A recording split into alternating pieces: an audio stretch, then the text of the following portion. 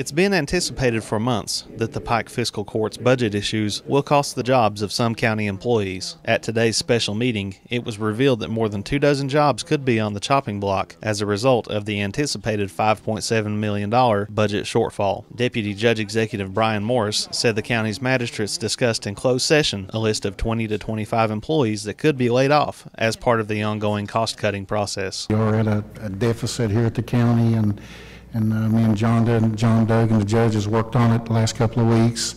We met in executive session and we discussed 20 to 25 specific names. And moving forward, we probably need to set up another work session to pinpoint the personnel and discuss moving forward into the budget. Judge Executive Bill Deskins said even more cuts are likely, and included in those could be cuts to the magistrates' perks, including their secretaries, who were included on that list of 20 to 25 employees who could lose their jobs. Deskins said his granddaughter, who works in his office, was also included on that list. Some's from the solid waste, and some is from the, my office will be left, my granddaughter will be gone.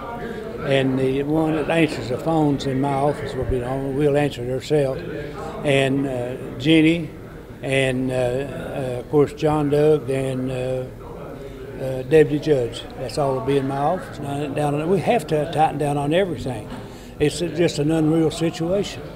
And I've run into so much stuff through 2 terms as sheriff and whatnot, and I have to do what I have to do. The budget was only briefly discussed during today's meeting, and another special meeting was scheduled for May 23rd at 10 a.m., where the budget is expected to be an issue for discussion. Reporting in Pikeville for EKB News, I'm Chris Anderson.